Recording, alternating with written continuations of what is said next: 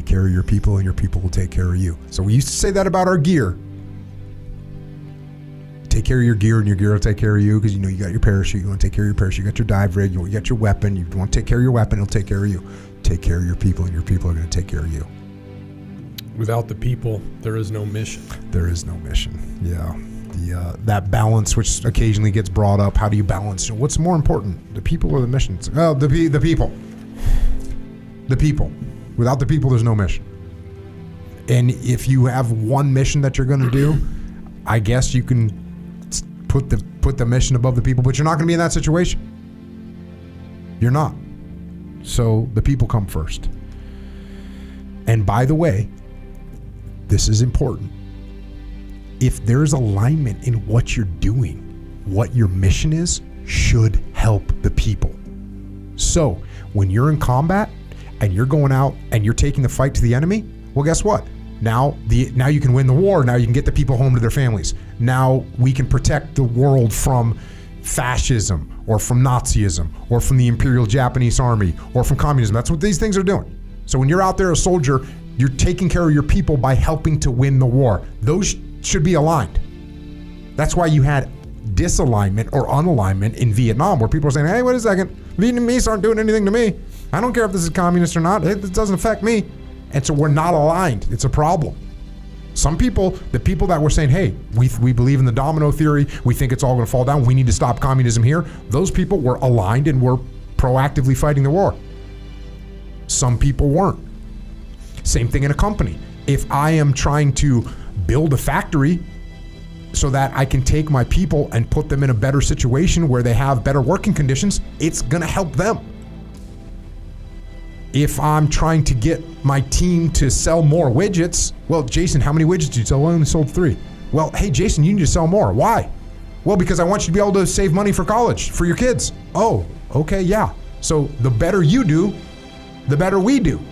The better we do, the better you do. Because by the way, when you sell more widgets, and Echo sells more widgets, now we can produce more widgets, that lowers our cost to produce, now we can lower our prices so you can sell even more widgets, so the mission and the men should be aligned. The mission and the people should be aligned. The goals should help. If what I'm doing is saying, hey, Jason, sell more widgets, and you say, why? And I say, because I want to line my pockets more, we're not aligned. We're not aligned. But if I'm saying, hey, sell more widgets so we can lower the price point, so you can have more job security, so you can, get a down payment for your house, all those things. We want things to be aligned. When they're not aligned, that's when we're gonna have problems. It helps them. Yeah. It helps them stay alive. The contrary to that is, or the opposite dichotomy of that is, hey, I'm just gonna impose my rules on these people. They're not gonna know why. They're not gonna know how it helps them. They're not gonna know that smoking in a watch position at night can get you killed by a sniper. So instead you just mandate these rules, and if you, hey, I don't care if I'm popular or not.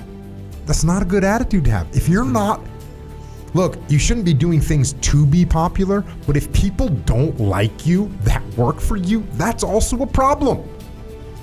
That's also a problem. And if what I just said makes you shudder a little bit and think, I'm not sure if I'm on board with that, you need to check yourself. Quite frankly, you need to check yourself. I haven't worked for a leader that was a good leader where everyone said, yeah, I don't like that guy.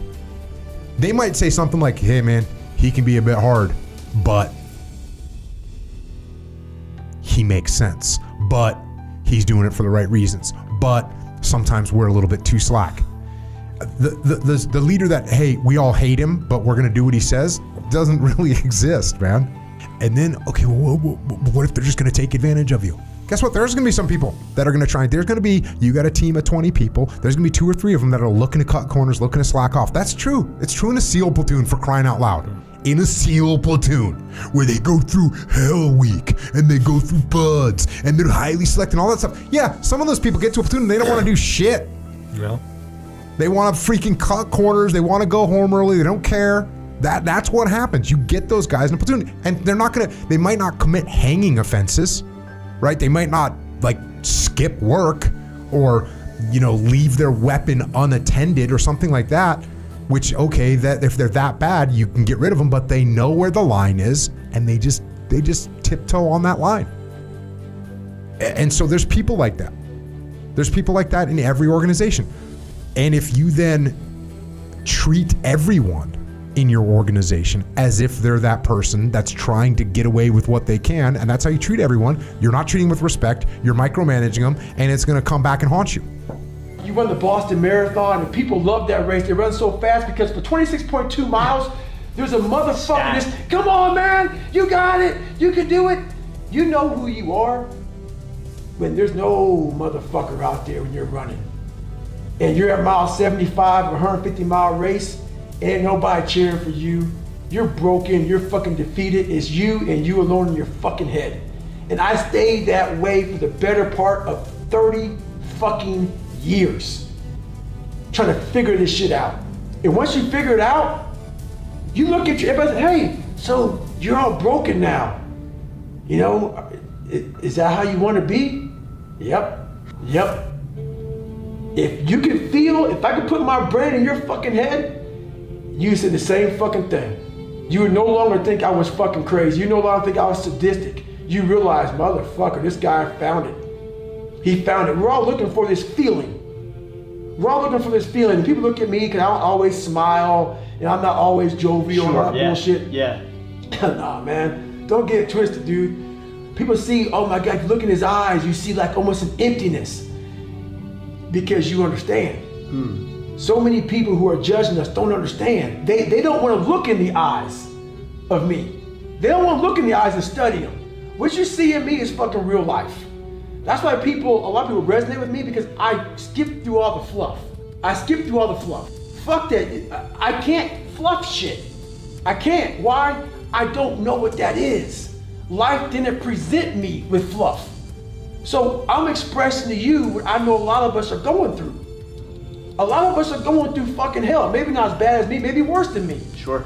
But they don't know how to express it because we're supposed to live in a fucking world where we have to talk a certain way. We have to walk a certain way. We have to act a certain way. A kinder, gentler world. Nothing gets handled in that fucking world. You stay fucked up in that world. You stay in a world of things will get better because someone said they would, and I need to find peace. No, you need to go to fucking war with yourself, man. At the end of that fucking war, you'll sit back all damaged and bruised and scarred up and fucked up, and maybe your psoas muscles so tight that you may lose 2 inches on your fucking body. Who knows? But then that fucking war, you're gonna sit back on a couch, maybe have a fucking glass of water. If you drink a beer, you drink a beer. The war may be 30 fucking years, but when it ends, you will know what the fuck it's all about then. And then you'll find your fucking peace. You'll find your fucking peace then. But until then, you'll always be searching to find that nice, kind book that guides you beyond all your personal suffering and shit. That miracles your fucking ass to peace. It doesn't happen, man. Maybe it does for some people, but you're just scratching the surface of real life.